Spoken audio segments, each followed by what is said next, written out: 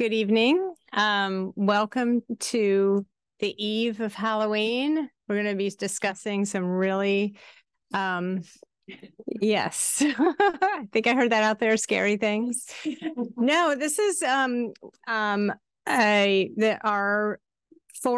public forum for the city of Northampton for the draft Historic Preservation Plan. I'm Carolyn Mish with the City of Northampton Office of Planning and Sustainability, and we have representatives from the Historical Commission and our consultant team was hired by the city with support of the Historical Commission to help us draft this plan, which is part of the will become part of the Sustainable Northampton Plan, will be adopted and become an element of the overall comprehensive plan for the city of Northampton. So we're really excited about this component that we really haven't been able to spend a lot of detail analysis and work on until this point. And we've had the great opportunity to be working with Barrett Associates toward that end. And so this is what this evening is about, is sort of the presentation of this draft plan. And before we start, we're going to turn over to our consultants, but before we start, we'll hear from Martha Lyon, who's representing the Historical Commission. Thank you.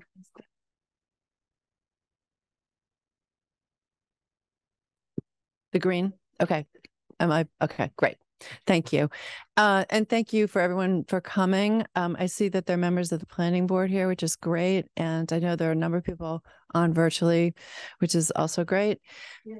You can't hear me. Okay. Should I do that? Is that better? All right. Well, I can shout. Shall I shout? I just wanted to say we just met as a commission for our regular monthly meeting, and we're presented with a wonderful synopsis of what Historic Northampton is up to, the latest. And just sitting and listening to Betty Sharp and Lori Sanders, it makes me realize the historic resources of the city are so important, and we are stewards of that as a commission. And I think that they become more important as that institution, and then of course the Forbes Library, have just increased their capacity and their outpouring. And this plan was really something that in part was the impetus for it, was to try to make those institutions and the resources of the city just become much more a part of life here, to get more people to understand what they are, what is important about them, what the stories are, what the themes are. And so that's kind of the soul of this. And I would just say that as a commission, we've long needed a roadmap to guide us into the types of decisions that we need to make, the kinds of efforts that we need to launch to, again, help further historic preservation in the city, and to work with the other parts of Northampton, housing, economic development, open space preservation, et cetera, to really be integral to that. And so our hope in this plan is to get us off on a really good foot and get us working in that direction. So I just wanted to personally thank Judy and Kathy, who are both people I admire and with whom both I've worked in the past, and I respect you both so much professionally. And I'm going to turn it over to you to give us a preview.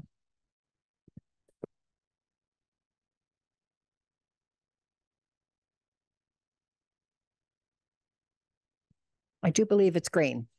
Can you all hear me? Okay. I hope so. So I'm Judy Barrett. I have a planning firm in Hingham, Barrett Planning Group. We do a lot of work on comprehensive plans. We do work in the world of affordable housing, as well as zoning and regulatory reform. Those are our three core pieces. We do a lot of other things as well, but that tends to be our practice. And this is an element of a comprehensive plan. So it was very exciting to us to be able to work on this. I, however, am not the only person on the team working on this. We were blessed to have Kathy Broomer join us. Kathy's an architectural historian. She is the brains behind much of the many of the recommendations you're going to hear about this evening.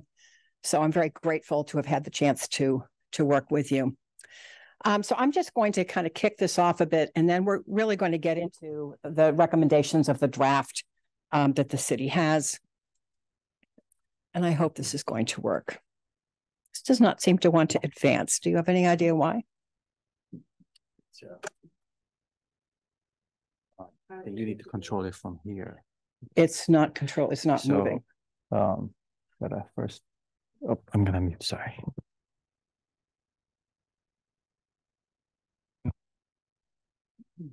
No, I don't know why it's doing that. It's an Adobe.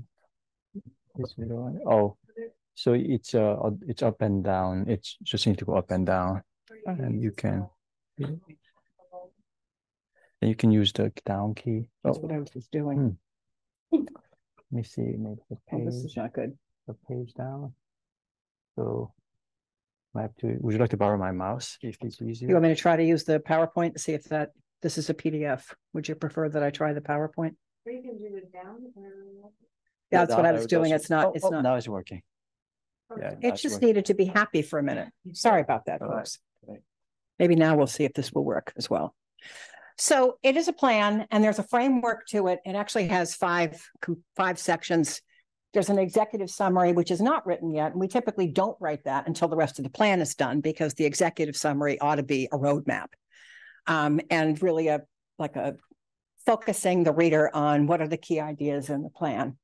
And the same is really true with the introduction, but the meat of the plan is really sections 3, 4, and 5, or 3 and 4 really, which is the investigation and analysis and the recommendations. So we decided tonight to focus on the recommendations because my experience, and Martha, I think you've seen this, Kathy's probably seen it, city staff have seen it. When you start talking about a plan, everybody wants to get to what are we going to do about it. So we decided to focus the presentation on that, but of course, we're happy to take any questions about any other aspect of the document. So the focus of the recommendations, there's like 6 pieces to this. The inventory recommendations, which is really a lot of what's in there, and Kathy's going to talk about that. The National Register and local district priorities, Kathy's going to address those. I'm going to talk a little bit about increasing and improving public awareness and understanding and information. Talk a little bit about municipal ordinances that perhaps should be looked at a little bit and maybe even strengthened. Looking at municipal policy and public investment and stewardship. So those are the goals under which the recommendations fall. This is very strange. Oops. It's important to put this in the context of the comprehensive plan. It's a piece of that. So it is not a standalone. It doesn't govern itself, if you will. It's a component of a plan that has other issues in it. And the whole point of a comprehensive plan is to try to bring all those different concerns and interests into balance. So your comprehensive plan is a citywide guide to the city's physical evolution. And it looks into a variety of other topics: land use, housing, economic development, open space and recreation, your natural resources, your community facilities, and certainly transportation. And all of those pieces need to come together in a coherent whole for the city to be able to move forward with a valid and implementable city plan. And historic preservation is a key part of that. You know, this plan is a little unique compared with some other Massachusetts plans, in that Northampton chose really early on, relative to a lot of other communities, to look at its future planning through the lens of sustainability and climate change. So that's another layer of this that's important to us as planners, and certainly to anyone in the field of historic preservation as well. There's actually been a lot of talk in the last couple of years about how do we accommodate historic preservation and climate change, climate resilience, climate adaptation? How do we accommodate all of those things that sometimes seem to be in conflict, but they don't need to be? The other thing I will just point out about the comprehensive plan is the real challenge for planners, I think everywhere, is to try to figure out how do you harmonize and make sense out of broad public policy to address and harmonize things that may seem to be competing or conflicting interests. And so historic preservation is no exception to that. This is an issue that comes up with every single element of a master plan, how do you bring these things into conversation with one another?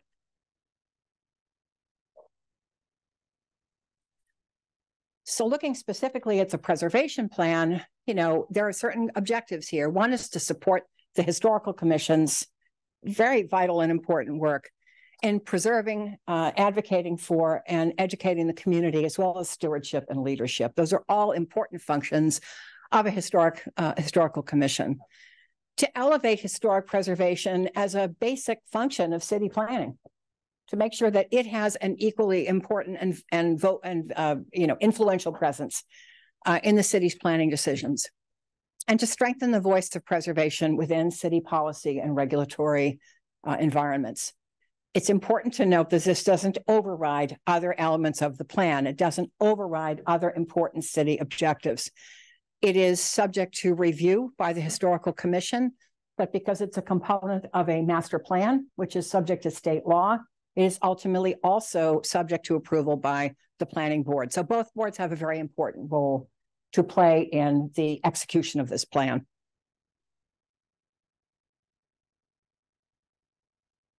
So we're going to jump into the recommendations, and many of these first ones are yours.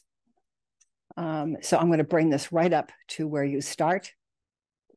And if you want help with that, just let me know. Great. So we're advancing how? We're sort of advancing with this arrow. The down arrow, Yes. okay. Hi, my name is Kathy Broomer. Thank you very much for all coming out tonight. And forgive me, but I feel like I've got to look in every direction at the same time. So I don't want to miss anything that I planned on saying to you. So I'll do my best to rotate my head. We're up to protecting public. Okay. In the context of a community's comprehensive planning process, preserving historic resources is achieved through preservation planning, which is a prescribed framework for protecting the public interest in historic places. The preservation planning process organizes preservation activities in a logical sequence to achieve preservation goals. And I don't know, I can't speak to other elements of the comprehensive planning process, whether you've got this fairly rigid but regulated framework for doing things, but preservation planning really does. It's not what we choose to make of it, it's what the National Park Service tells us we're going to make of it.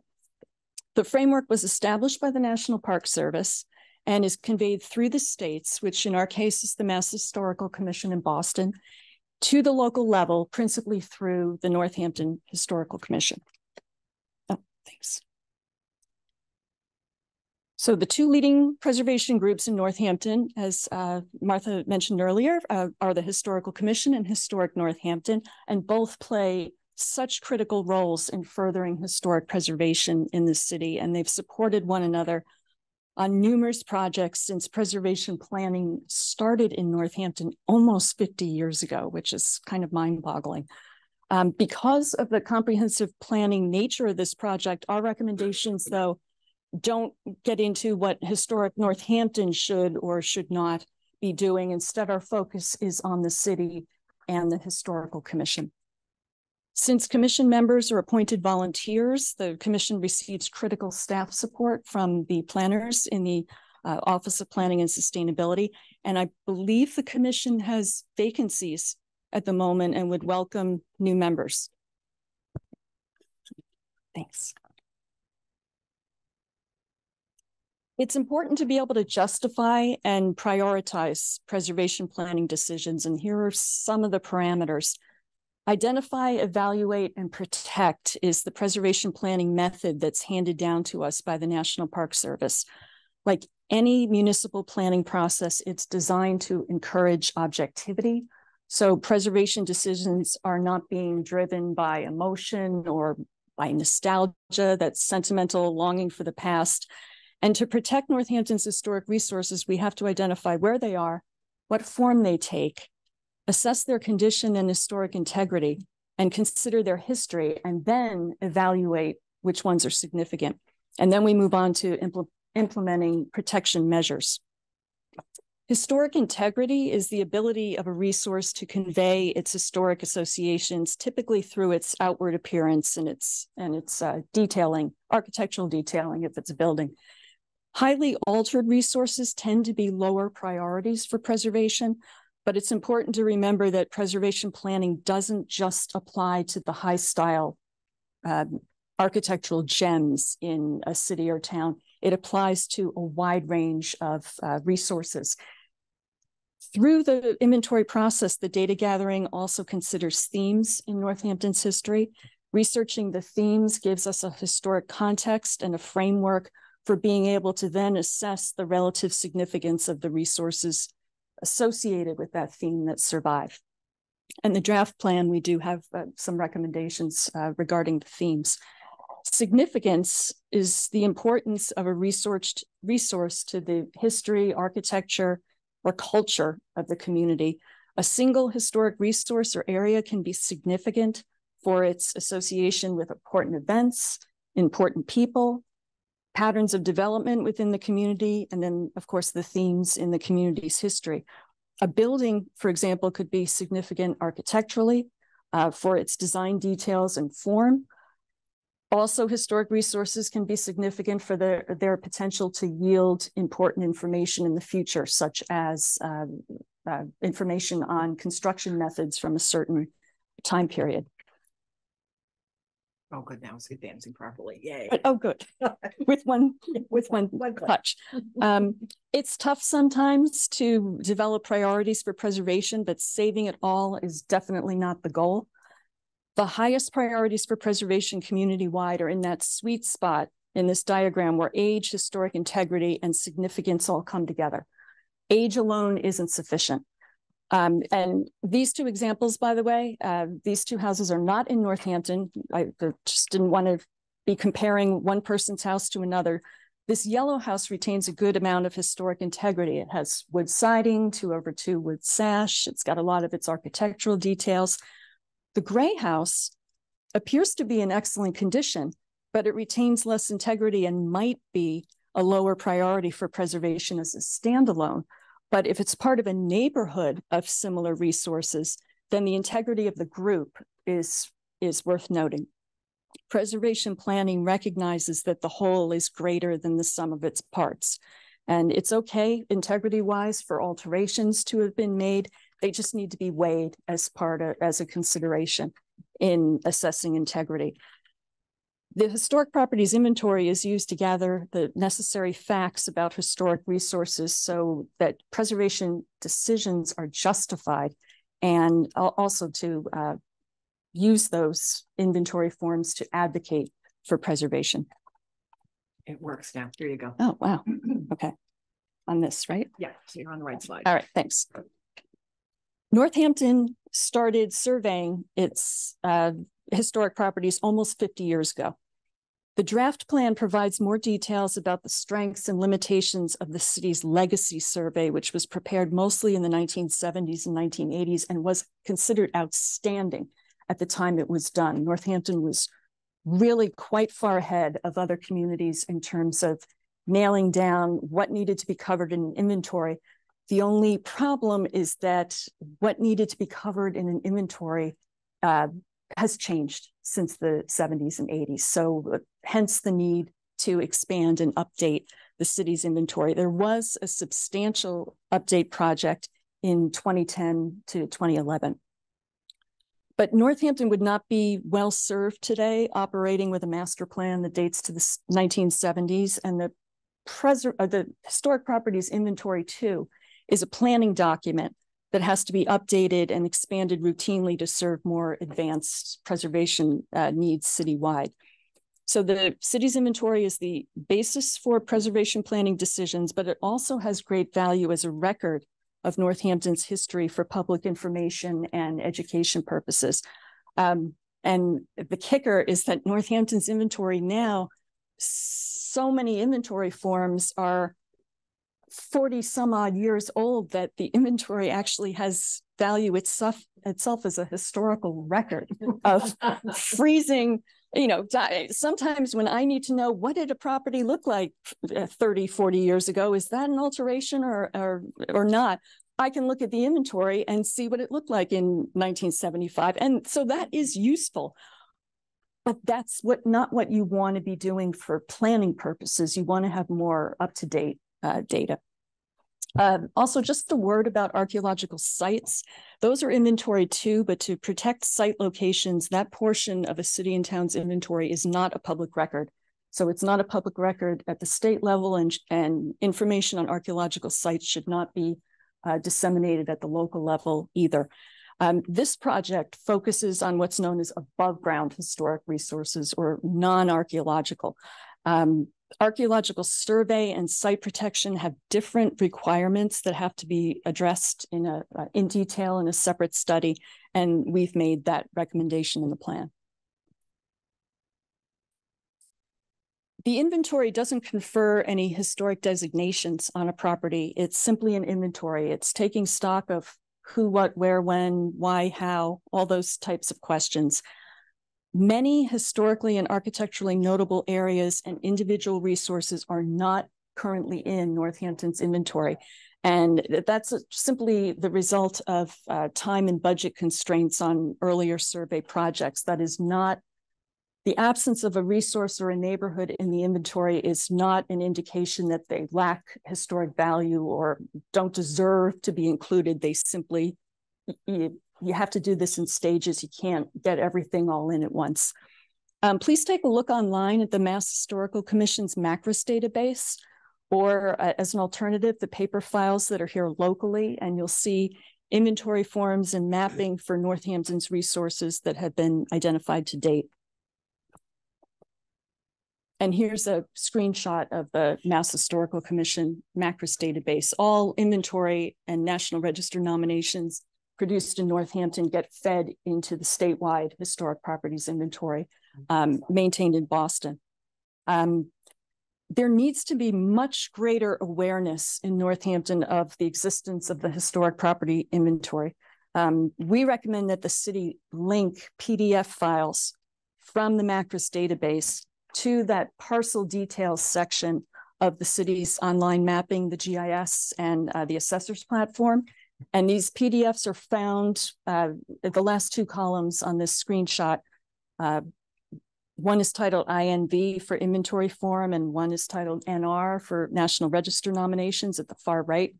And clicking on those and obtaining the PDF document also gives you a list of any historic designations that apply to that particular property. Current and prospective property owners, residents, realtors, and other interested parties would benefit from having a more complete picture of a property or neighborhood's history.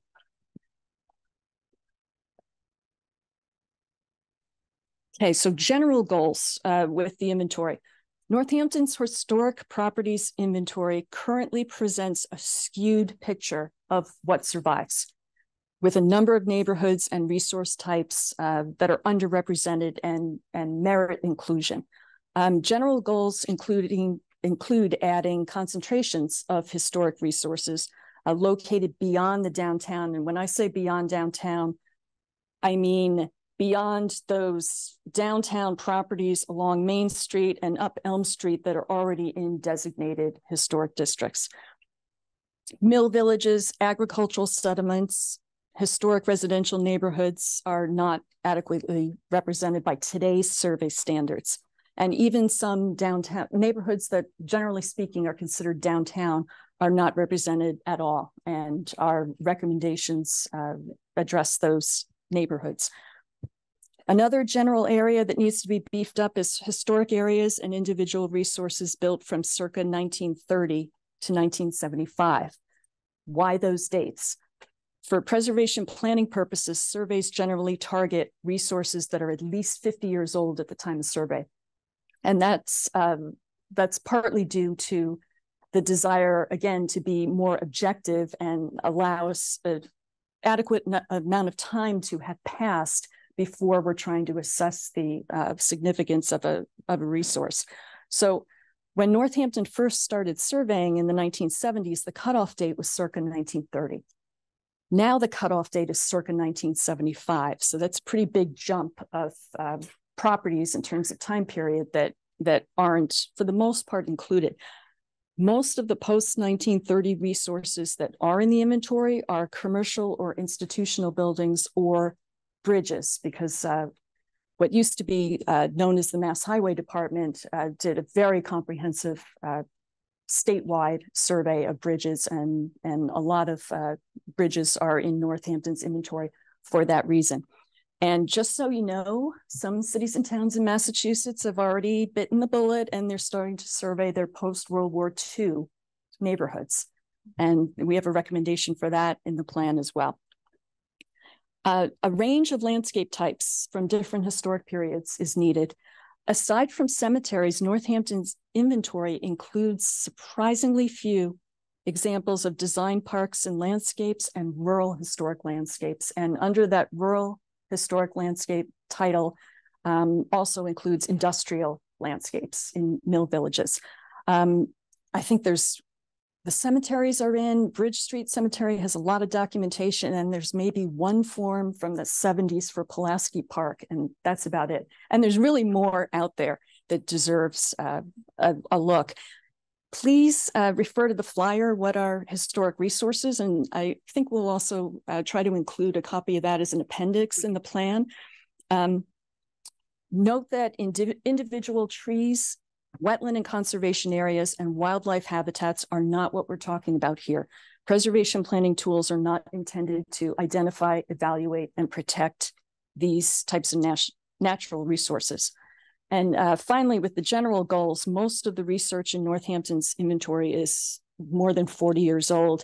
Even the 2010, 2011 forms frequently referred to, they sort of restated the information that appears on the forms from the 70s and 80s.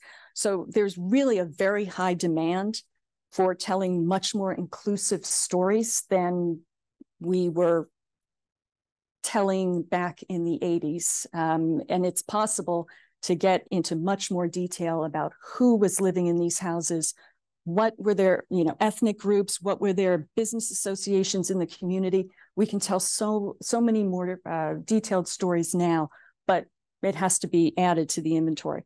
And there's a very high demand for it, and we have a recommendation for that in the plan as well. Okay, so for area inventory recommendations, our neighborhood may not be a historic district, but it is historic. We have, our team has heard that statement or variations of it early and often through this process, and it's a valid statement.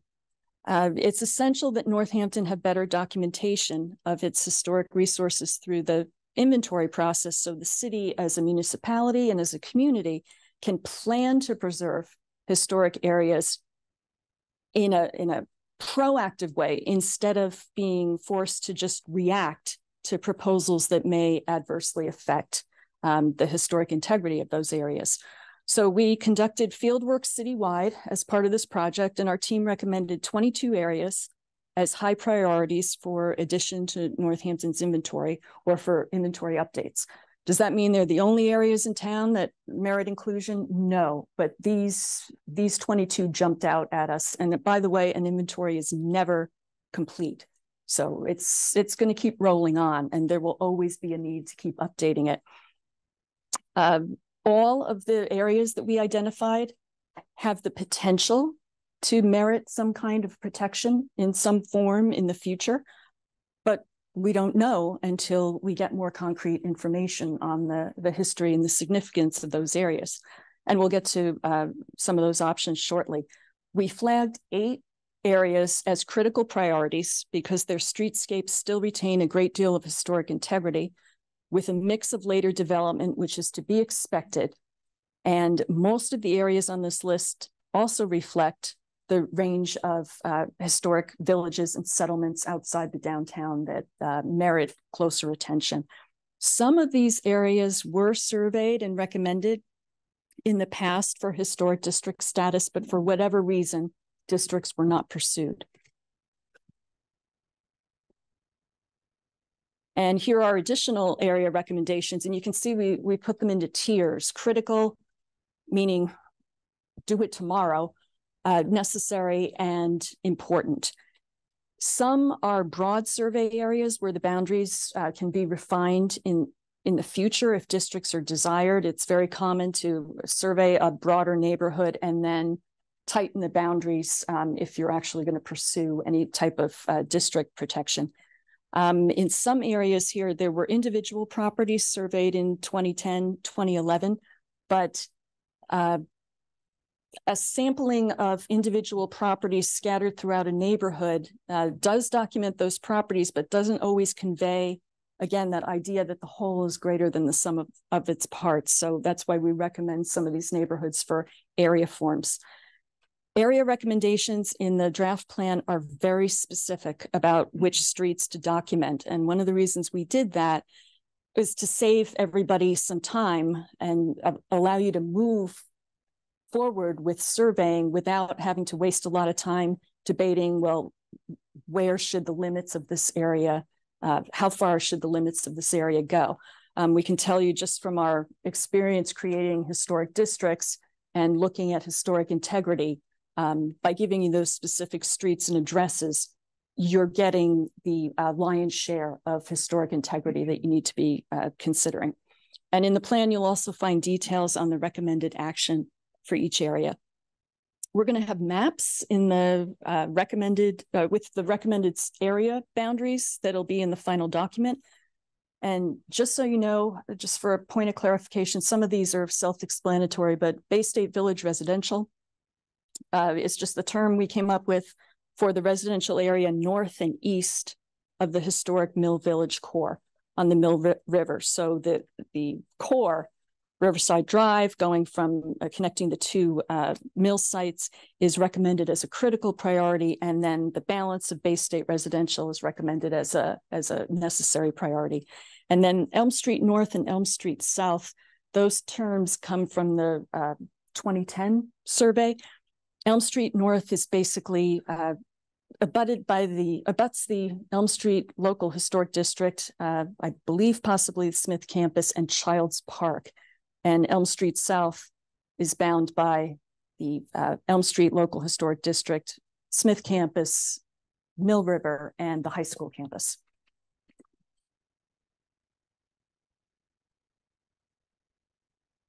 A few more inventory recommendations to facilitate coordination between the Northampton Historical Commission and other city boards and departments.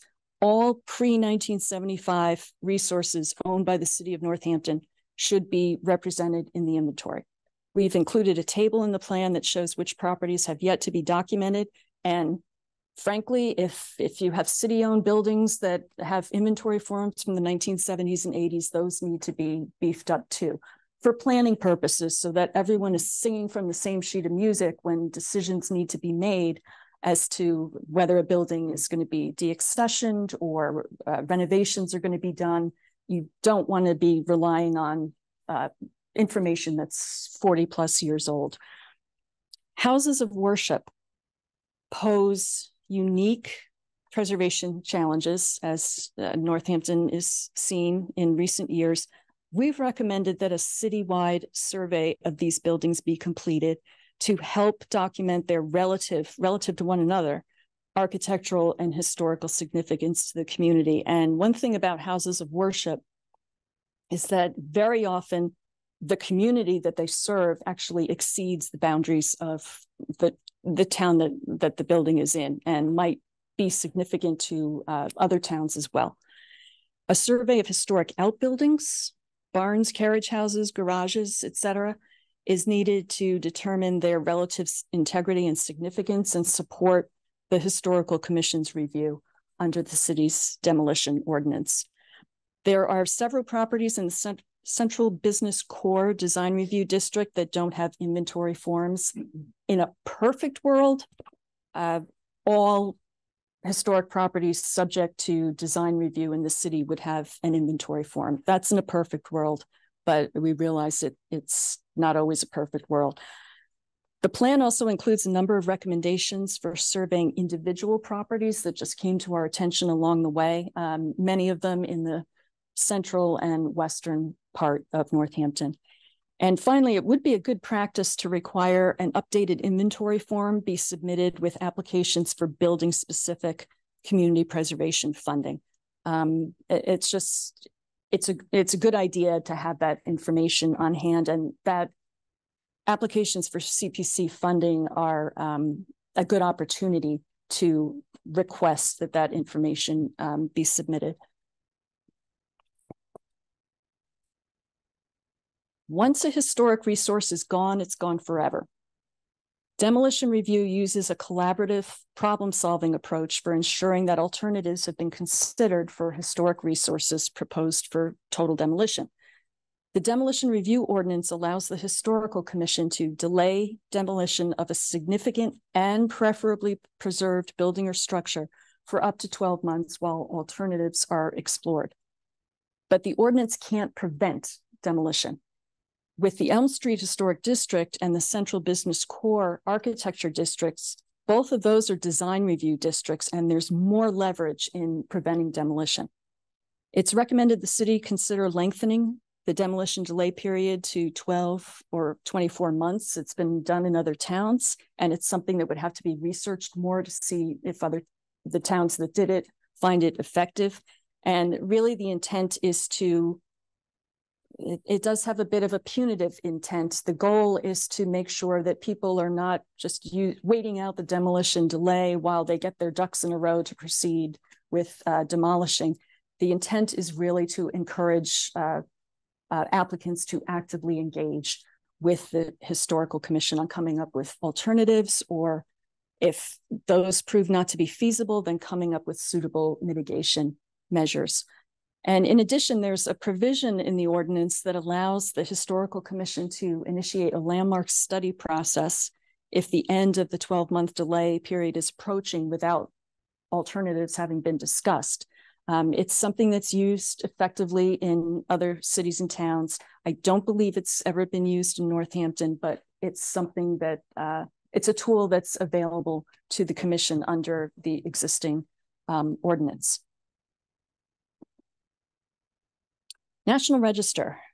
Once historic resources are inventoried, they can be evaluated for possible nomination to the National Register of Historic Places. And in Northampton, almost 500 resources have been listed either as part of one of these 8 districts or individually. And despite the name, properties don't need to be of national significance to be in the National Register. The national part just refers to the federal government's role in compiling that list. Most National Register properties in Northampton are actually of local significance, but there are some that have been determined to be of state significance. You won't see a list of recommended historic districts in the draft plan. Northampton's historic areas can't be properly evaluated in the absence of more detailed documentation of their historic integrity and their importance to the community. We just don't have the inventory that's needed to serve as the basis for those recommendations. But we have conveyed what appear to be, to our team, the highest priorities for district designation using those 3 tiers of inventory recommendations. So you can safely assume that the ones that are designated a critical inventory priority are your highest priorities for potential districts based on what we see now with their historic integrity. In the case of National Register, the city would have to obtain an eligibility opinion from the Mass Historical Commission to proceed with any district or individual nomination. And that requires updated inventory as well. The Mass Historical Commission will not entertain, they won't give up an eligibility opinion based on an inventory form from the 1980s. They have to know, and the reason for that, which is totally reasonable on their part, is they have to be able to assess the historic integrity of the building today, not what it looked like 40 some odd years ago. In addition to the National Register, there are other protection options for districts, and this table appears in the draft plan. I apologize that it's so dense. Let's look at the district options first, and then we'll move on to individual or standalone historic resources. Mostly talked about the National Register, but the Pomeroy Terrace District evolved from the survey update project that was completed in 2011. And there was a little bit of misinformation circulating in the last few months connected to this project about the Pomeroy Terrace Historic District. It is a National Register district. It's not a local historic district, and it is not a design review district. A local historic district is designated under Mass General Laws, Chapter 40C, and it's the strongest protection for a historic area or neighborhood. This is a design review district, and the Northampton Historical Commission wears many hats, including serving as the city's district commission. After the two commissions, there were once two separate commissions, and they were merged in 2013. So the Historical Commission reviews applications for exterior alterations, demolition, and new construction. There's an established design review process with design guidelines for allowing changes in the Elm Street district in a manner that protects the area's historic integrity as it's viewed from the public way. Use of a 40C district doesn't have to be limited to what some have called the fancy neighborhoods of Northampton. The city's existing historic districts ordinance also includes a number of exemptions to review. It's intended to encourage routine repair and maintenance. Paint, color, and landscaping are not reviewed, correct? Yeah. Also, property owners in a local district are not expected to restore their houses to their original appearance. The third option for districts is the most nebulous: architectural preservation district or neighborhood conservation district. And I apologize, it's a little blocked up there. These types of districts are not well defined in Massachusetts, and that lack of definition has created some problems.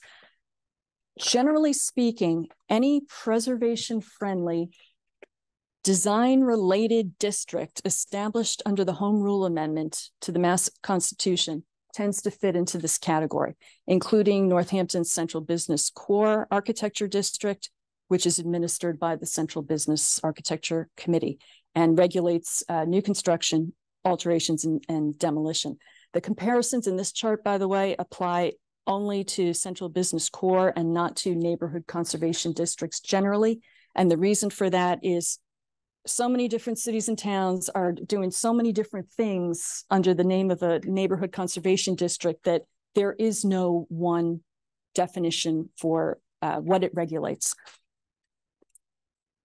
The Central Business Core Architecture District now is pretty closely aligned with Northampton's zoning. Where the Central Business Core Architecture District has succeeded, some other general ordinance or home rule preservation districts in Massachusetts have failed.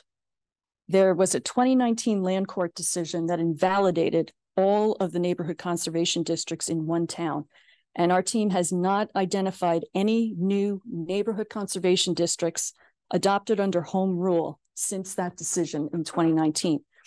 The decision made clear that a city can't use the home rule amendment to adopt a general ordinance regulating the same matters that they're already empowered to regulate under Chapter 40A, which is the State Zoning Act, and Chapter 40C, which is the State Historic District Act. So this decision sort of put an end to what a lot of communities were doing, cherry picking a little bit from zoning and cherry picking a little from historic and rolling it all together and inventing a new kind of district. Also, since 2019, the Mass Historical Commission has changed the name on its sample ordinance and bylaw language. They used to call it a neighborhood conservation district, and now they call it an architectural preservation district, which shifts the focus back to preserving historic architecture first and foremost. There is little doubt that several historic neighborhoods in Northampton would benefit from some type of district recommendation or district designation. And our team recommends that that neighborhood conservation districts, if they're going to be designed as home rule or general ordinances, be studied in coordination with the city's legal counsel, because the ramifications of that 2019 land court decision are still not clear.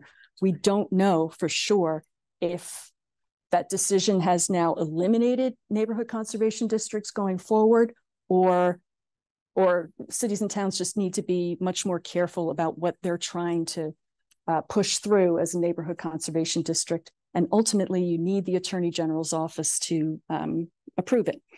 A cleaner approach, and one that we've noted in the draft plan, may be accomplishing neighborhood conservation through amendments to the zoning ordinance, which some towns have done. Or if it's going to be a home rule ordinance, focus on architectural preservation and avoid the temptation to dabble in too much zoning. Protection options for individual historic resources. Here are some of the most common options. And this table is also in the draft plan. With the National Register, just be aware that while National Register districts are limited to exteriors only, if a property is going to be listed individually in the National Register, it has to retain its historic integrity on the interior as well as the exterior.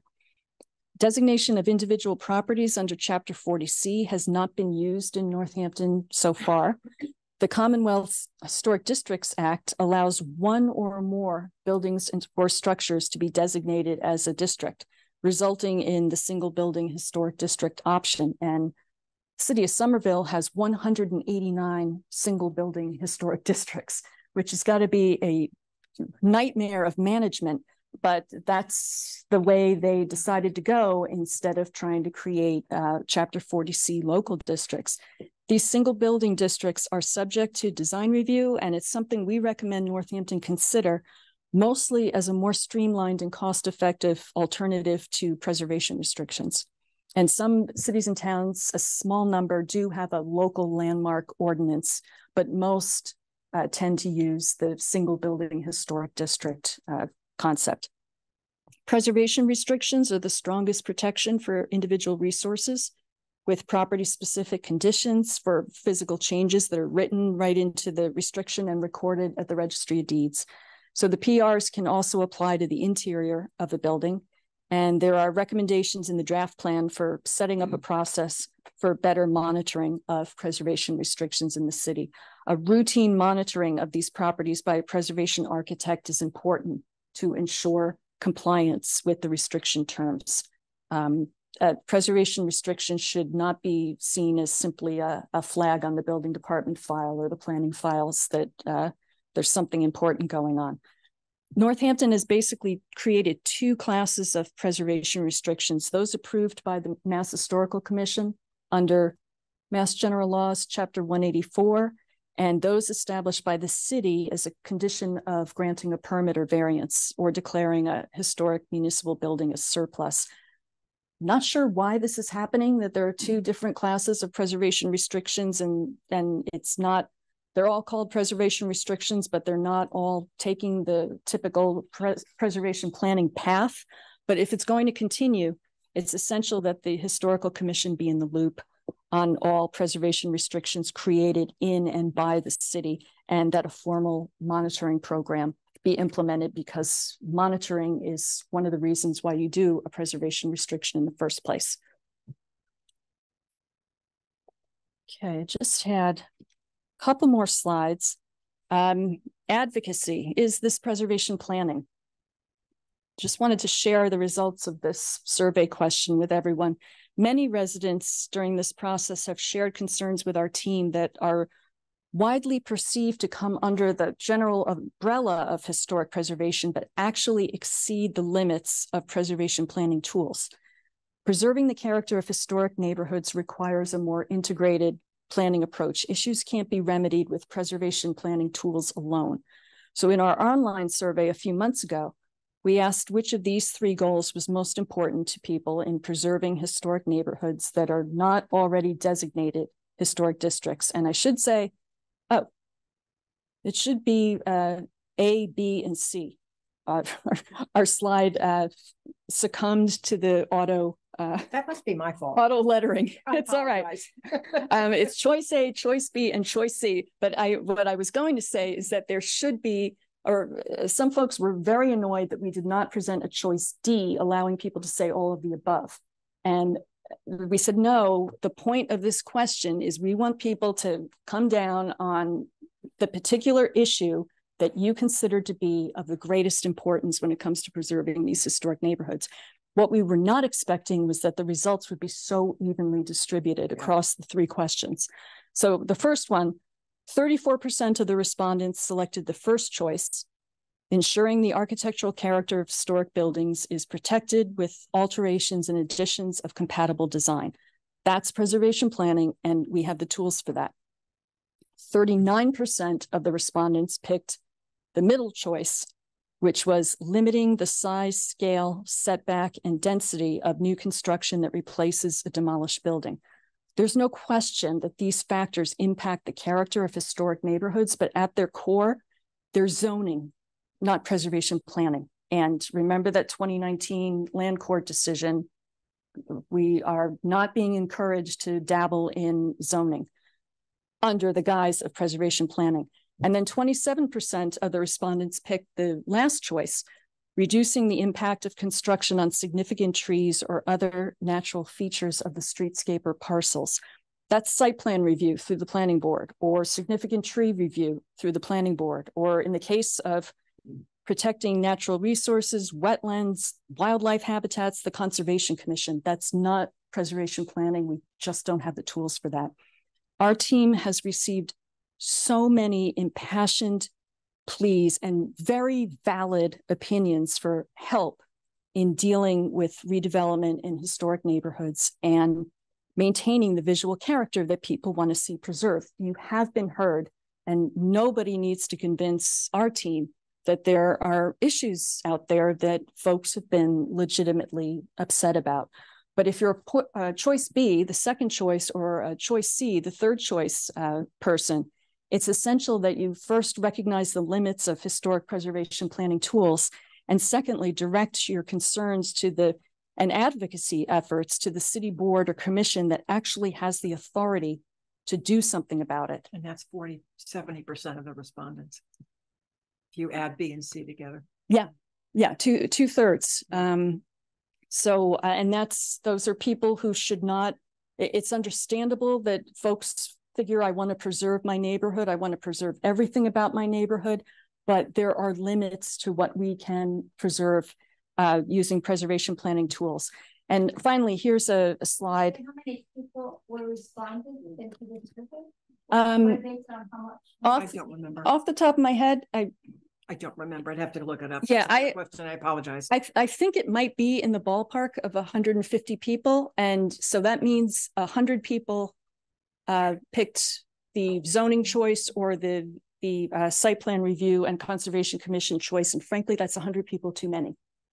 So, one of the things we're trying to do with this planning process is to sort out what is and is not preservation planning, so everyone understands what can and cannot be done. And finally, here's just a tip of the iceberg list of some of Northampton's preservation advocates. And the Historical Commission cannot implement all of these recommendations on their own. It really requires an integrated planning approach. And as Judy said earlier, preservation of heritage resources, is the way it was described in Sustainable Northampton, is on equal footing with all of the other things that the Sustainable Northampton plan addresses. And you don't want to see historic preservation be an afterthought or something that people thought was basically already dealt with because the highest style buildings downtown have already been protected. We do need to sort of even the playing field and get preservation planning tools applied to the city from boundary to boundary. Okay, yeah, I think that was, thanks.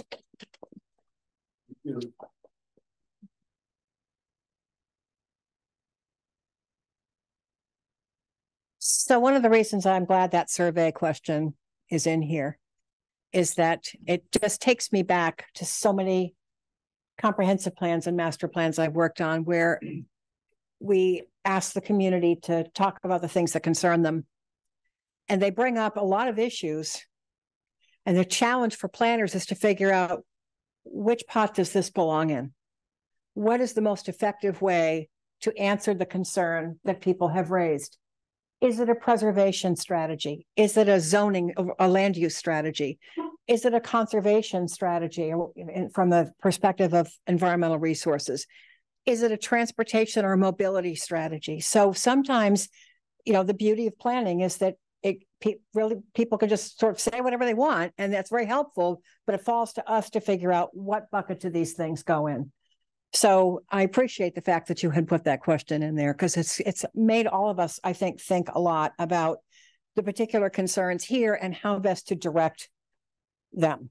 And then still have us be able to focus on what we were asked to do, which is a preservation plan, a historic preservation plan. So I want to just talk a little bit about the other recommendations in here, going beyond the just wonderful work that Kathy did. We were here, as many of you may or may not know, we did a variety of activities to try to meet people in Northampton and talk to them about things they value and love and cherish about the city and things that concerned them. And this is just a running list of the various times that we were either out here or engagement activities that we did online or surveys or whatever, and learned a lot. And I want to tell you, we appreciate everything that we heard and learned from the people who live here. I think that there are some things that might help the community in terms of making sure the public understands the role that preservation planning plays in the life and vitality of a community. Just because there has been some confusion about what really is historic preservation planning. So one of the things that really, I think, does help in communities that have it is sort of an awards program where, you know, there's a way to recognize privately funded preservation efforts, whether it's restoration or adaptive reuse, or even historically sensitive new construction, but just to be able to say, that's an example of what we want to see in our community, and to reward that in some way through an awards program. And there are other communities that do this, and it's something the commission may want to consider, or the planning board, or however you want to execute that kind of recommendation. I also think it's important for people to have available to them just understanding alternatives to demolition, some examples of historically sensitive remodeling that has happened either here or perhaps even other communities in the region, renovation ideas from other communities. You know, Cape Cod Commission has a wonderful collection of demolition delay success stories that some people might really appreciate. And so, yes, it's Cape Cod, it's not the Pioneer Valley, but who cares? The point is just look at what has been done and maybe be able to adapt that to your own community. A lot of the pictures in this, and eventually that will be in the report, were actually taken by my son. We were out here together once, and he came back and took a lot of pictures. And one of the things we both noticed as we were driving all over the city was being in a place that we knew was important because we had identified it in the plan, and not really having any sense at all as just bystanders coming by to get pictures. What is it that makes this special or significant? And so this is actually something that's not in the draft. I just want to confess that, because it was something that occurred to us as we were here. And that is really thinking about ways to use some type of outdoor exhibit program, self-guided interpretive exhibits, or so-called wayside exhibits, really throughout the city. I mean, you have lots of areas, as Kathy has documented so well in the plan, where just being able to sort of stop by and find out what it is about this place that really matters. And there are lots of great examples of this. The thing you have to be careful about is that you don't want everybody just going out and putting signs out and telling the story as perhaps they know it. You want to have the program kind of coordinated. So it really does involve kind of a professional interpreters, probably from your own existing organizations, who can help kind of plan out what this might be, help to design it, and then enlisting community resources in bringing this thing to light. But I think it would be very helpful to people to understand kind of what is truly historically significant, important about different parts of the city. It's not just about downtown, as I think you all know, but be able to tell that story everywhere. So much of this is about storytelling. The inventories do that, and so does a program like this. And this is very much geared toward public understanding. If you're going to do something like this, it often helps to brand it some way. I get tired of that term, but I mean, to have some sort of, a graphically identifiable way of saying, this is Northampton's story, this is Northampton's story, and to be able to repeat that in your various wayside interpretive signage or kiosks and so forth would be a great thing to do, so people understand what it is that they're seeing as they're driving by and they want to stop. Using the city's website as a more effective tool for information. Kathy already covered this, but being able to link the Macris system. The Macris system is wonderful. And I have to tell you, I think Mass Historical and Mass GIS, the agencies that work together to create this, they really do an amazing job keeping this up to date. We use it all the time, not only for historic preservation elements of plans, but even other elements that we're working on, just trying to understand the story of the community's evolution is extremely helpful. And also just acknowledging the commission's role in terms of its regulatory review, its advocacy and support, and what it does for the city, kind of just to recognize that on perhaps the department's landing page, just make that more prominent. The other thing I have to tell you, and I know we're going to get this solved, but we've been trying to make a number of maps using the city's assessors data. And one of the things that is just conspicuously missing from the standard assessors database that we get is the year built field for buildings. So to be able to map just the year, the eras in which different construction occurred and be able to see all of that on a map is absolutely moving. Martha and I have done some work together, and you've seen what that map just tells such a story. We haven't been able to make it. So I know that in speaking with Carolyn before the meeting, we will be able to get that information. That map's going to be in this plan if it's the last thing I do. And then, as Kathy had said, too, linking the PDFs from the Macris database to your assessor's database. So if someone clicks on a map, they can open it up and say, oh my gosh, that's really, look at this. This is important. It's too bad it's 40 years old, but here's information that we need to have. Thinking about perhaps expanding some collaboration with the college, faculty and students to kind of further preserve preservation efforts at the property and neighborhood level, to be able to engage them in research and study of the historic landscapes would be very appropriate and might be very interesting to students in American studies, environmental science, policy, history. I mean, there's a variety of disciplines that would find this kind of work interesting, at least in my experience. Having worked with interns from the colleges in the Boston area, this kind of project is great, and it might be something to consider, is kind of strengthening those kinds of partnerships and use that capacity to your advantage. On the municipal ordinance side, you could certainly, and I suspect you probably will at some point, consider additional form-based zoning districts or NCDs, neighborhood conservation districts, to guide new construction that doesn't overwhelm the historic development patterns in various neighborhoods.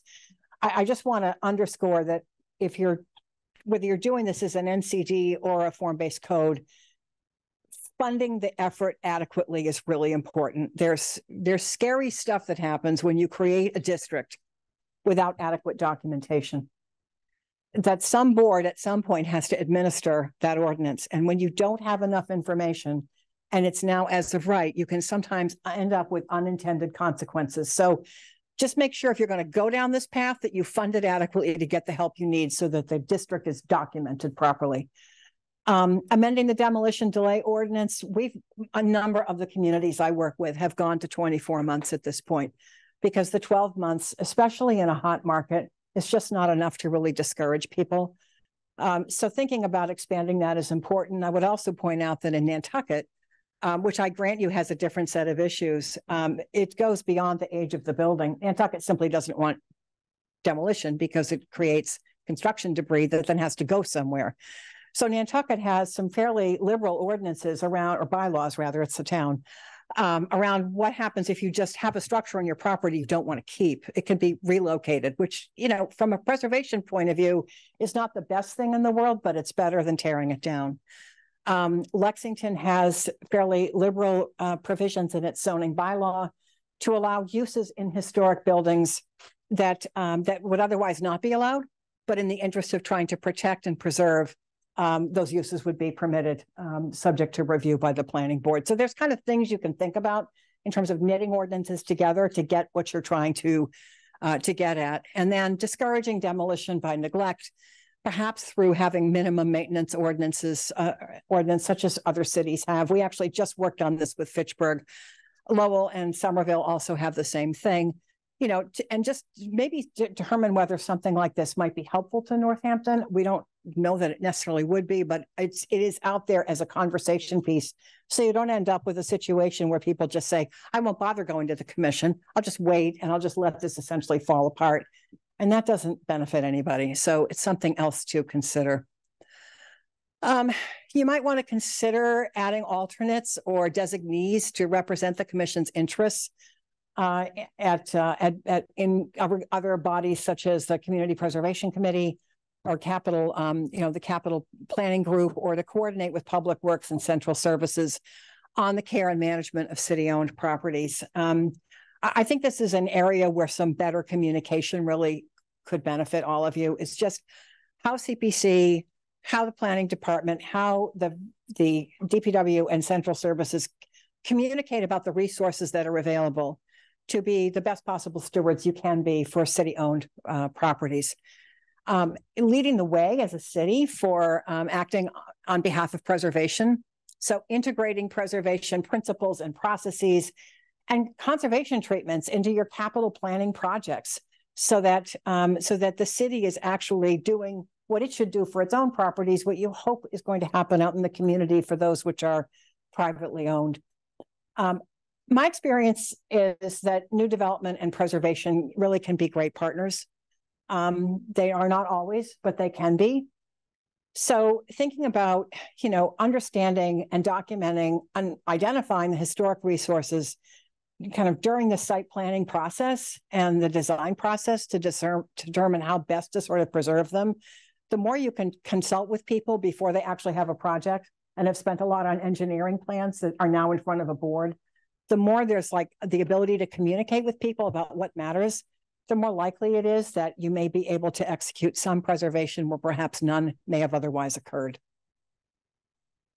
Participating in the Mass Historical Commission's virtual workshops, and I'm sure commission members and staff probably do, but we want to just underscore the importance of doing that. I've actually had the staff in my office just attend a number of these because they're so helpful. There's a lot of training sessions and workshops available that keep you kind of up to date on what's happening, including about things like what's happened with that neighborhood conservation district that was disqualified by the land court. Identifying additional funding for preservation planning staff. I can't believe what the staff and the planning department get done. I'm in awe of you guys. And I just think there's a lot of expectation on the part of city staff to be able to make a whole lot of things happen.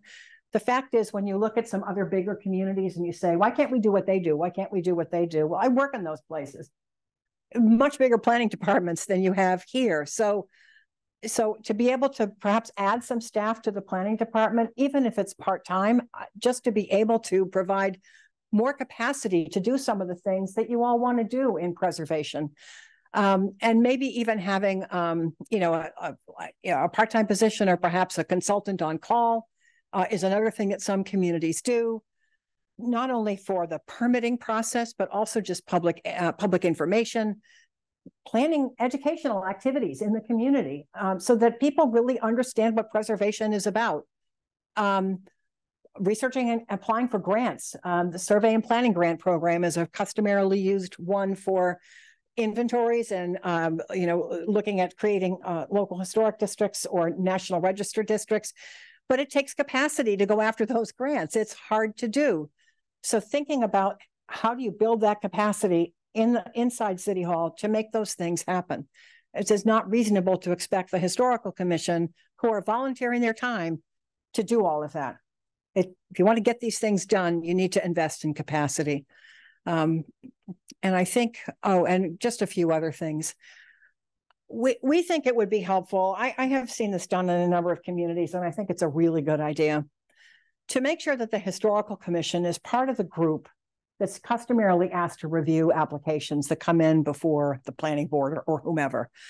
they don't have to comment. If it's not something that you are concerned about or that you think is important, you don't have to comment. I can absolutely imagine that there are other reviewing parties for site plan review and special permits and so forth who don't comment.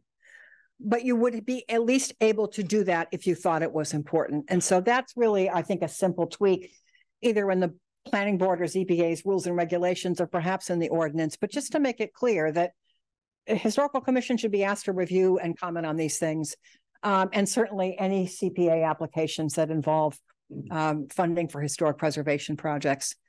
As Kathy had mentioned earlier, making sure that you kind of require an updated form for CPA applications that you're going to fund.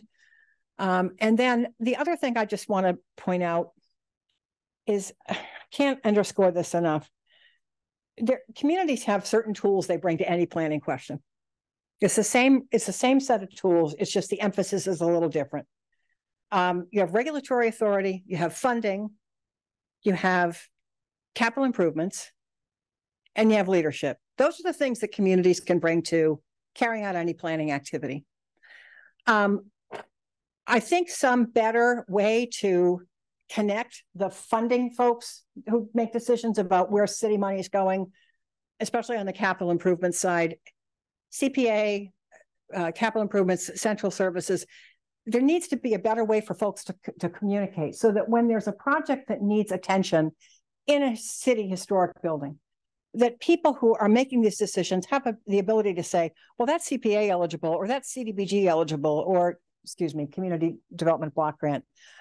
Or this is really a capital project. And just to make sure that city resources are being used as effectively and efficiently as possible. So just think about how the information is fed into those different funding systems and who's talking to whom.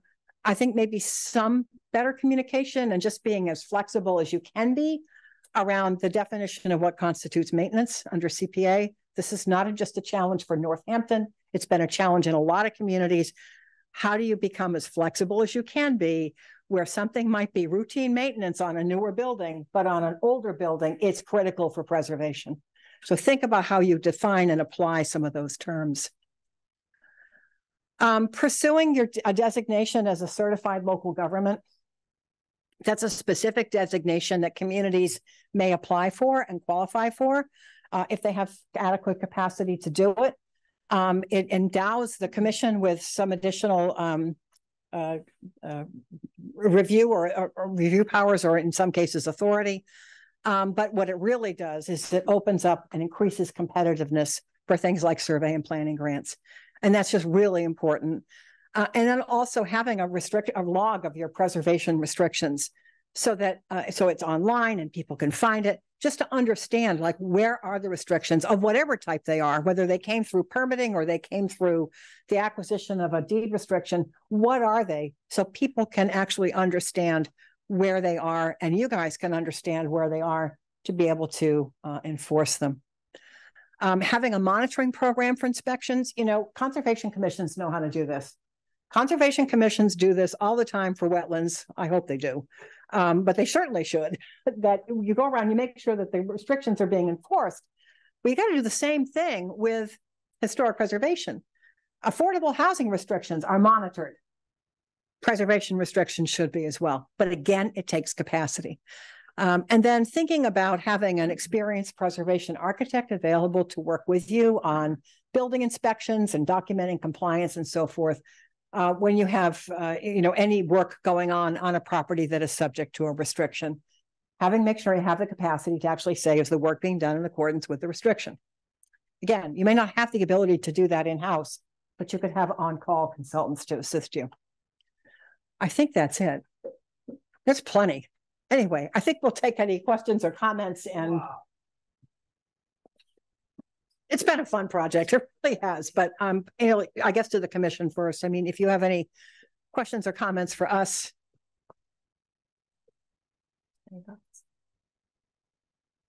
I guess I'd be interested to hear what members of the public have to say. I mean, I have a zillion thoughts. Like, there's a lot of, my mind is still kind of processing all those things, but knowing that people's time is limited and we'll be here next month again, maybe hearing from the public would be appropriate. Sure. I think what we should probably do for that is any questions in person we'll take first, and then we'll go to the Zoom room to see if there are any questions from Zoom. I actually can let you guys run this meeting, right? I can sit down at this point. Can I? So if anybody here has questions, you should come up to the podium so that you can use the mic. Thanks.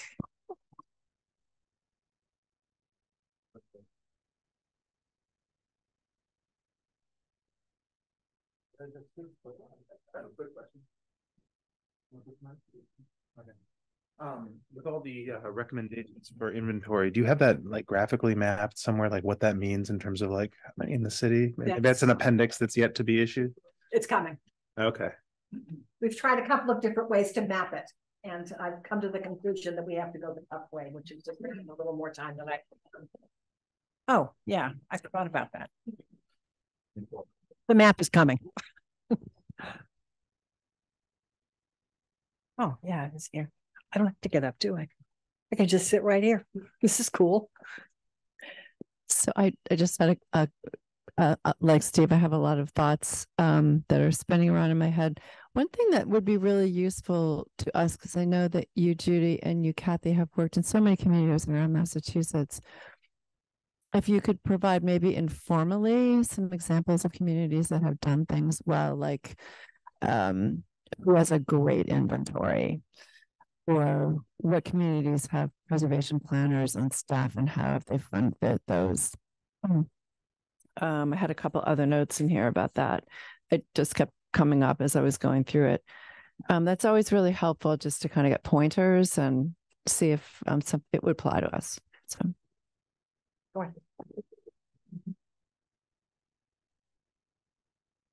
ahead. We didn't look or compile this information statewide, but the Mass Historical Commission could easily tell you which cities and towns in Massachusetts have professional preservation planners on staff.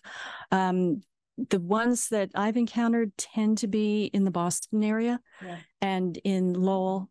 But really, it's getting to the point where so many, because preservation planning is becoming more and more integrated with the big planning picture in most communities. Really, if a community has a planning office, which most do at this point, now somebody in the office is tasked, probably unfortunately for them, with also covering preservation as well. So they may not be designated preservation planners per se, but covering preservation issues in addition to more general planning functions. One thing I should mention, because this has come up many times in the course of this project, is in terms of those neighborhood conservation districts, Cambridge is hands down the gold standard for neighborhood conservation districts. And they have created 4 so far since the mid-1980s. They have had a 5th one under study since 2019. And if anybody can craft a general or home rule ordinance for neighborhood conservation districts and get it approved by the Attorney General's office in this particular post-19 or 2019 decision climate, it's Cambridge. So that will be very interesting to watch. And actually, I checked in with them last Friday, and they coincidentally are in the process of tweaking some of their ordinance language. Yep. But the key to understand with Cambridge, they've had great success with neighborhood conservation districts. But the downside is that too many communities have taken Cambridge's ordinance and then started freestyling with it and deleting here and adding there, and we're going to make it more like us. And this is one of the reasons why some of these neighborhood conservation districts now are problematic. So my recommendation for looking at Cambridge is, if they do succeed in, and it's very likely they will, in getting their latest district approved by the Attorney General's office, that would be a very useful model but don't change anything except the name of the historic district, because the folks in Cambridge, they're professional preservation planners. They are exceedingly experienced, savvy, and disciplined, and they know when to stop. And that's key with these neighborhood conservation districts. So every word and every punctuation mark in their ordinance is there for a reason. So that my eye would be on Cambridge to see how the whole neighborhood conservation district as a general ordinance shakes out in the next few months. We are also planning to talk to Margaret Hurley in the Attorney General's office just to get a sense of what they have seen from the towns that are subject to their review, and maybe get a few thoughts from her to amplify this discussion, only because Cambridge is Cambridge. It's got all this capacity. It's big. It's whatever. And God, they do it so well. But I'd like to just get some input from her as well that might be relevant to perhaps smaller communities. So she's just very helpful, and she sees the whole state. So we're going to check in with her.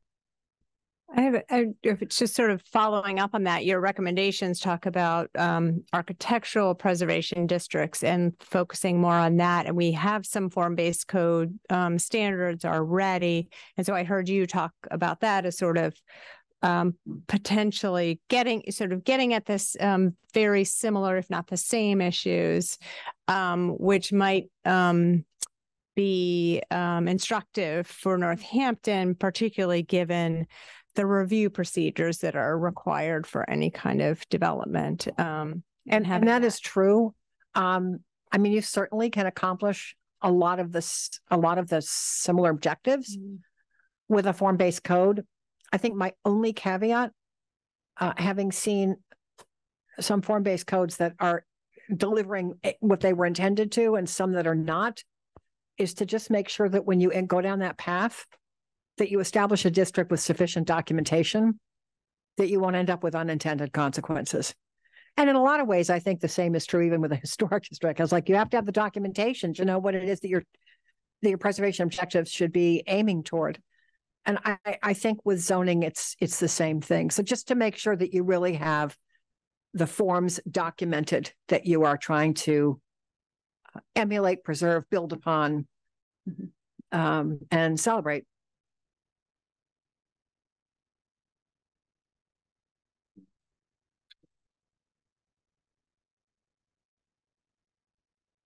Hi, I just wanted to say something about that. That slide you showed of the survey where you had to pick A, B, or C, which was most important to you. And I was probably one of those people who said, why isn't there a D? All of the above.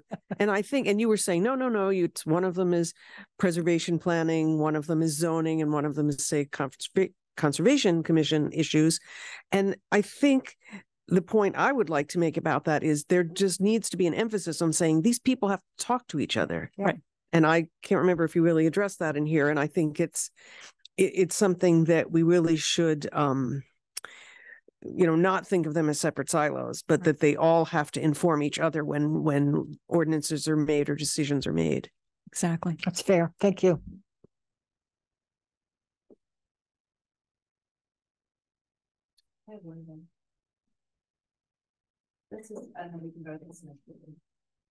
This is more something that I guess I wanted to ask you to think about, because this is being done in the context of the Sustainable Northampton Plan.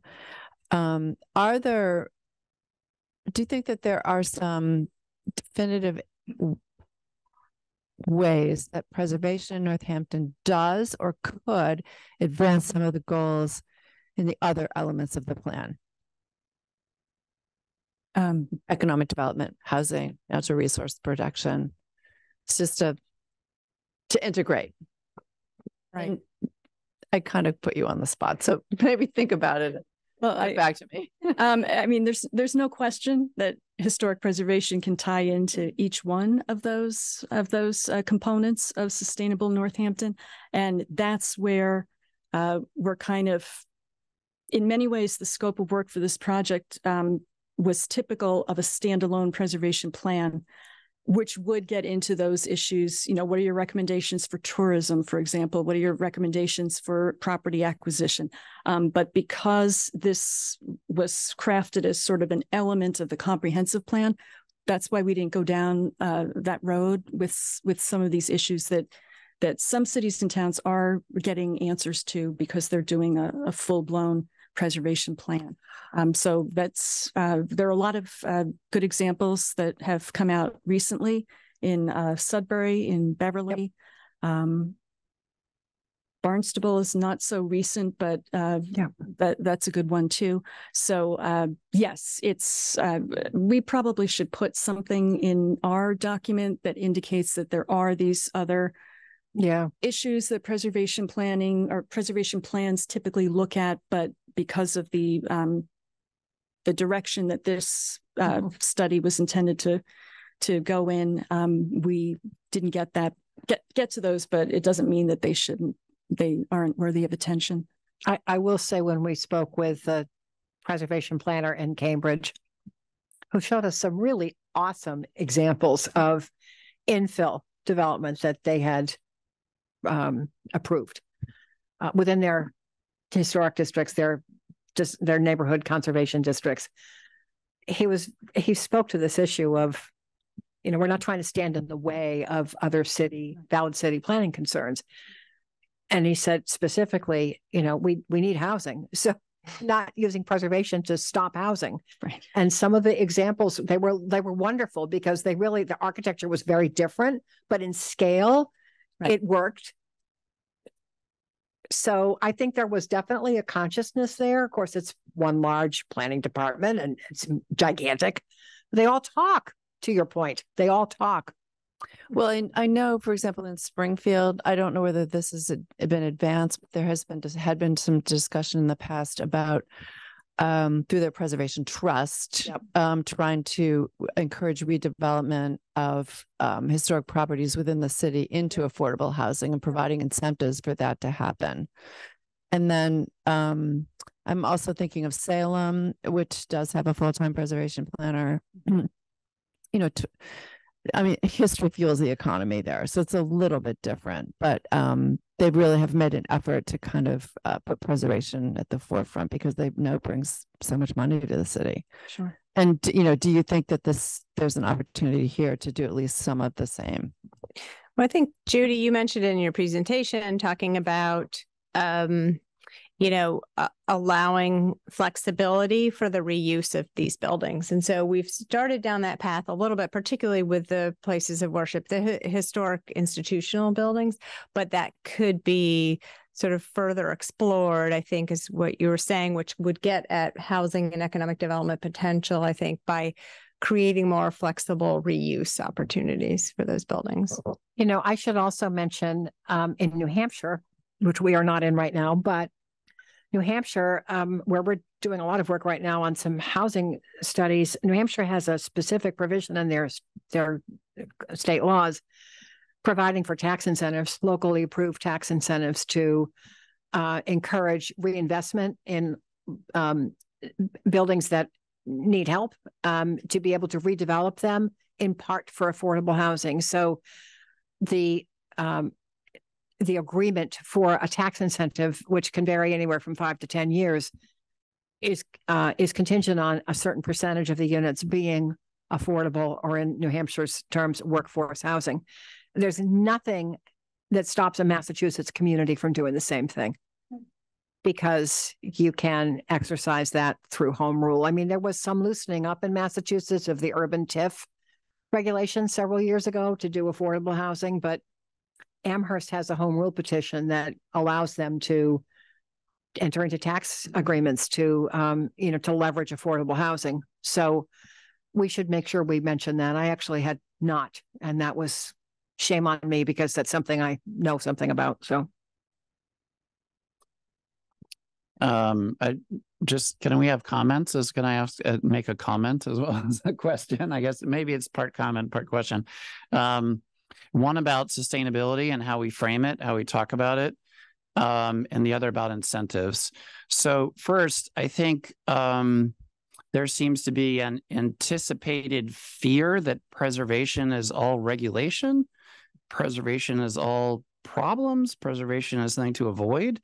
And I think instead we could come out in the first sentence of the executive summary and say, preservation is sustainable. The greenest building is the one that's already there. I think we need a change of tone to be more positive about what preservation gets us, that preservation gets us many of our other goals. The preservation is not a hindrance to other things that are in the plan, but in fact, preservation is a vehicle or a way of doing that. So I would like to see that tone and that theme throughout the plan. And I think that there's plenty of good ideas that have come up already, but I think it's a little bit of a shift because I think, and I'll call myself a preservationist because that was my former career and still a topic that I teach. But as preservationists, I don't think it's good for our social campaign, for our social cause, as Michael Tomlin calls it, when we emphasize how difficult it can be, or we are thinking about tropes about painting your house a certain color or those sorts of things. And we don't say enough about how preservation can get to goals for a better city, a better community, that sort of a thing. And I think it connects to my second comment, which is that we could think a lot more creatively about incentives. So historic tax credit, I don't think it's any mention in the plan yet. There are obviously state level incentives. The question of where the money comes from to do this, so we sort of have a homeowners type of question, but we have a lot of other types of buildings and other types of funding for preservation projects. And I think a little more attention to how we could do that. Some of that is what realtors are doing. Some of that is what banks are doing.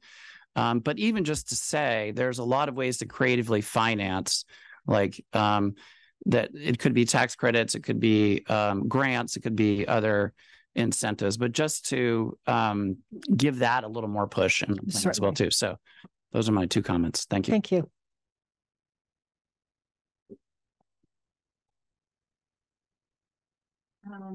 Nathan, is there anybody on Zoom that has their hand on?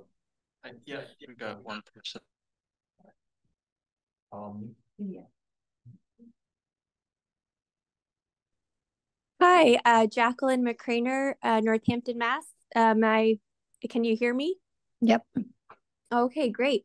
I wanted to thank the Planning Board, the Historical Commission, Judy and Kathy. Thank you so much for putting together this wonderful first draft of the Historic Preservation Plan.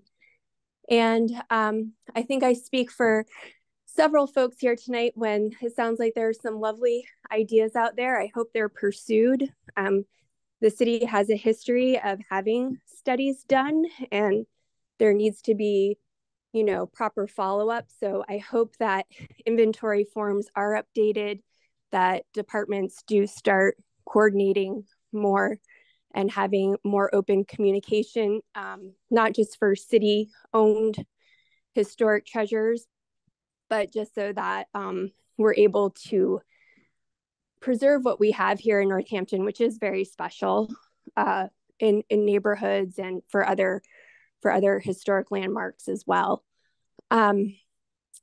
There's so many things I want to say. I think historic preservation is very important. Nowadays, sustainability is so important, as is equity and social justice issues. And here in Ward 3 and in Ward 5, where we have been experiencing some incompatible new development and construction, the topic of neighborhood conservation districts is very important to us. And we've also been following the ruling of the land court for the town of Brookline in 2019. We also feel that Cambridge will be able to create its 5th NCD without problem. And we look to Cambridge as a great example of having NCDs successfully kind of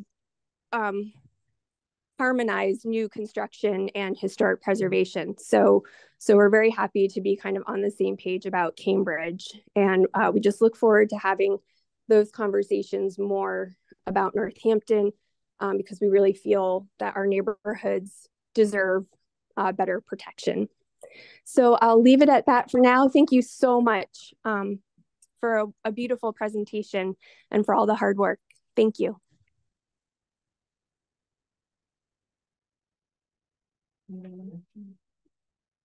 Who's next? Next is Jackie. I'm sorry?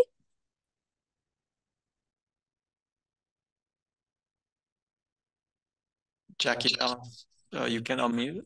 Thank you. Thank you. Can you hear me? Yes. It's a wonderful presentation. It was so skillfully done. I want to say, for one thing, I live in Bay State, and we had a guided tour of our historic Mill Village Center on this weekend. A couple dozen people showed up, and since then, more than a dozen more have asked for the notes from the tour. We have suggested that we get some teenagers from the neighborhood to create the signage to say you can stand in front of the Cutlery Building and read what you're looking at. It is, I think, compelling history. And I would like to ask how, where, when can we see the video of this presentation? I know a lot of people I'd like to share it with, and I hope that the city will post a link to it on the Historical Commission page. Could you do that?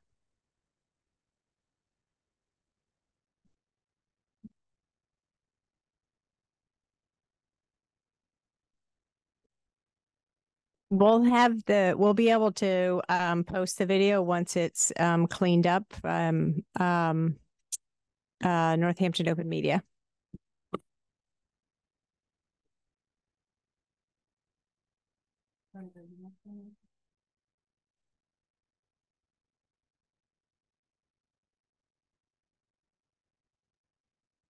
Diane, go ahead.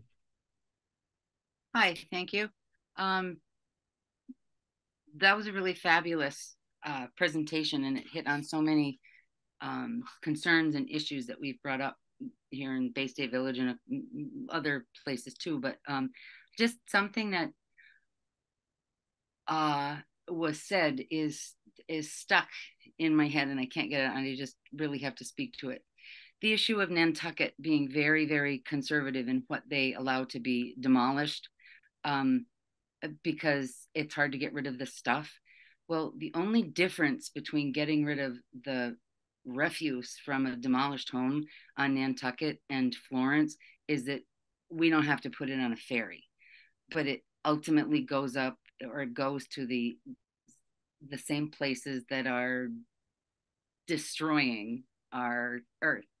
Global warming, all these stuff. We can talk about building green houses. We can talk about doing all that stuff, but until we deal with the issue of what we're doing with the junk that we tear down and haul off to our landfills, that's really, somebody said it, the greenest building is the one that's still standing, that you work with. And what an important point. And I really look forward to the city taking some of these suggestions and recommendations and putting them into practice, because I think it would do well for our city to look carefully at how we're developing and using our infill ordinance. And we can really correct how we're using our infill ordinance, because I don't believe it's being used correctly. But thank you very much for the presentation. It was wonderful to be invited to it.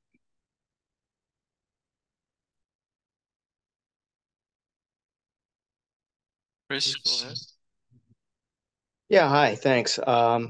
Chris Hellman. I'm a member of the Northampton CPC, and I want to thank everybody for their presentation and some really good information. I want to focus on some points related specifically to CPC use of CPC funds for historic preservation. Two things that came up, one tonight and one in going through the report itself.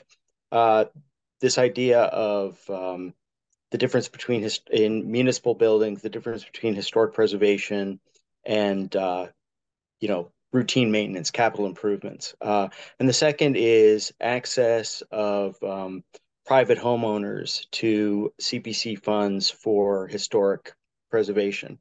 What I'm really looking for, is not necessarily a comprehensive answer, but we're going to have to come up with some guidelines, I think, on both of these. The other alternative is to take them on case by case, and I think that that's a messy proposition, but we'll be looking for develop some guidelines on how we want to approach, determining on the municipal side what's historic and what's maintenance.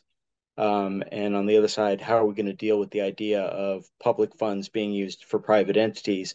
And I was just curious to hear if in your travels you had come up with, the Cambridge model for either of those ideas, other communities that have taken on that discussion and come up with guidelines that we might find useful as a starting point. Thanks. Have you? My understanding, I think that's on. My understanding is that Brookline has adopted some guidelines around CPC funds for historic city town-owned historic buildings, specifically to get at this issue of like how far can we stretch the meaning of preservation or restoration under the statute. So I can look into that more, but my understanding is that at least Brookline has tackled that. And that's not subject to any kind of land court action as far as I know. So we can certainly look at that for you. Most of the private property investments of CP funds that I'm familiar with, I'm just speak for myself, are really around a house of worship or some type of a community facility that is publicly used but is privately owned. I believe the towns of Hamilton and Wenham have done some of that. So those are the types of private properties I'm familiar with as having been recipients of some type of CPA assistance. I'm not aware of any, private homes per se that have. I don't know, Kathy, if you have. No, but some resource that I've used a great deal is the statewide database for projects in other towns that have been funded with CPA funds. Right. And by sorting through or, sorting by keyword, you can come up with pretty easily with a list of towns and how long ago they did it. Yep. Is it current? Is it something that dates back 10 years? How much money did they spend on it? And I've found that database to just be a huge help in sort of focusing on what towns to look into further for a specific issue.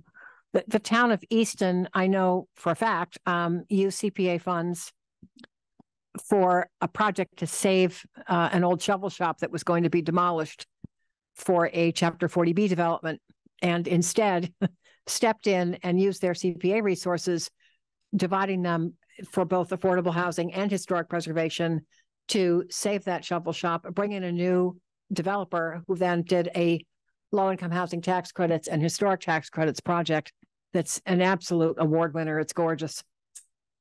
Yeah, it's beautiful. Was that Ames? Yeah, Ames Shovel Shop. It's gorgeous. Easton, yes. Easton, Easton. They did a great job.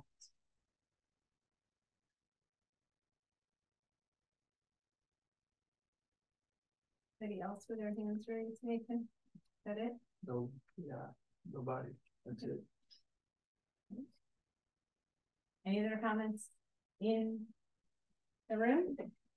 Yes. I'll make one more. I just realized that I launched into two things that I think you should do, and I didn't thank you for your work. I know there's a lot of work that went into this, so please don't think I only have harsh things to say. So thank you for the presentation. Thank you for your research. I mean, there is a lot of material in here, and I think one of the things we need in a plan is the kind of reference book of all of the information that is useful for commission members, particularly, but also for the community. So to bring all that information together and present it, thank you for your work tonight. Thank you. Yeah, I'll just echo what Steve and Barbara said. You know, we have been on this commission a long time, and we really have come a long way just in having you. We really struggled for a long time, just sort of being very reactionary and not doing a lot, not being very relevant. And I really feel like you've put the commission in a much better position to exercise its value in the community. And I'm hoping that, you know, we'll be able to take some action here. But I have to thank you. It's been a long process for you. This is not the easiest community to work with. Although I know from my own experience, no community really is. But yeah, so I think we just appreciate all the effort that you put into it and your brains. Thank you. Thank you. I think There's a comment over here.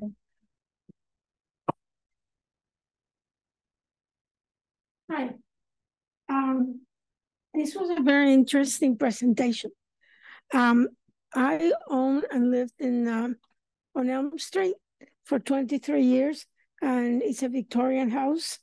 And I love my neighborhood because we all know that if we want to replace something, especially outside, that we need to keep our historical setup.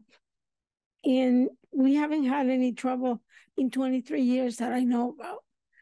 And I remember when I needed to change my storm windows on the first floor. The house is 7,000 square feet.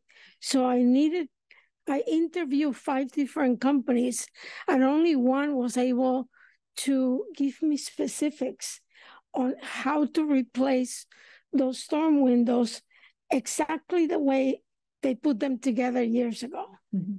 And I think that's really important, because if we lose that and people start changing things, then we lose it. So I was wondering if any of you guys have in mind setting up another historical district like the one we have, or they just want to, preserve things the way they are. That's really, I think, a question for the commission. Yeah, I don't think that establishing additional local historic districts is out of the question, but it's a process that has to take place, forming a study committee and getting all the people who own properties involved.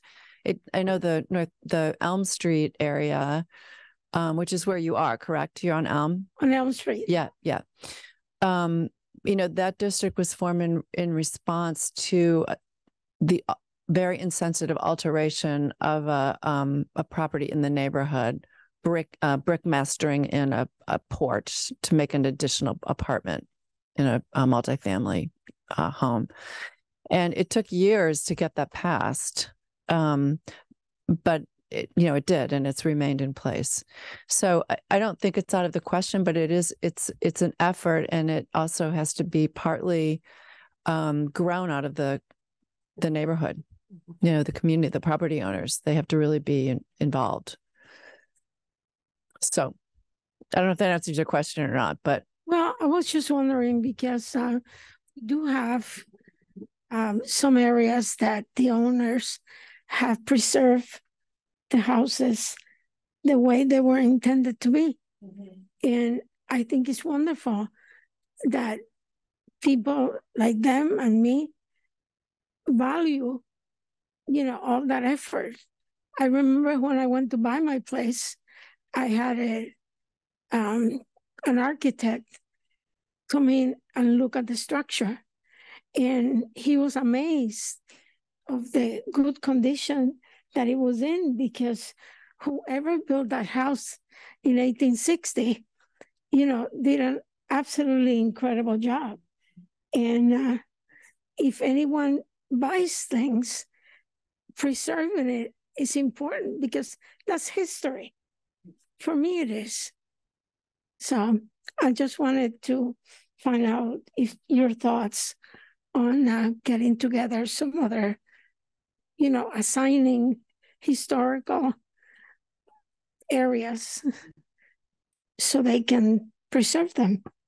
I'll just echo Martha's comments and say I think that the commission one of our roles is working together with the community, right? So we would always welcome that kind of inquiry or that kind of question. And that a lot of the presentation that we heard today was about the background information that we have in order to make those decisions, right? So those inventory forms are the sort of basic historic facts. Another one is existing National Register districts, and we heard tonight there's 8 of those. So I think the question of, are there existing National Register districts, which in and of itself provides very little protection, but provides a lot of symbolic meaning and pride for the community, would some of those possibly be a local historic district? So I think these elements that we heard about in the plan, they sort of all build together, right? You need the background information, you need community support, you need support from the council eventually, right, who would have to adopt this as a law. And the Historical Commission has a role to play in that too, which is being a place where people can talk about those issues, bring up ideas, think about what a study committee might look like, those sorts of things. But I think it's a great question, right? How could, considering that is the single most effective form of protection, when and where would they be appropriate in other parts of the city? So thank you for your comment. Well, I appreciate all the hard work because I know what it's like to put things together and organize things, time consuming. So thank you. Thank you.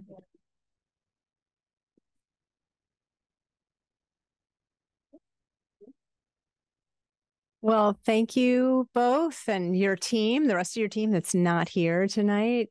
This has been great. And like, as Martha said, sort of a long process, but we know that it's important, and especially about the integration with the rest of the Sustainable Northampton Plan and the overlap. And we do internally have a lot of conversation. We're not working entirely in silos, but that's what's really important about having this component be speaking and complementary and integrated with the rest of the plan. And so the work that, you will continue after this will be very helpful. So, and thanks to everyone who joined on Zoom and in here. Some of you have disappeared, but that's okay. So thank you so much. Thank you.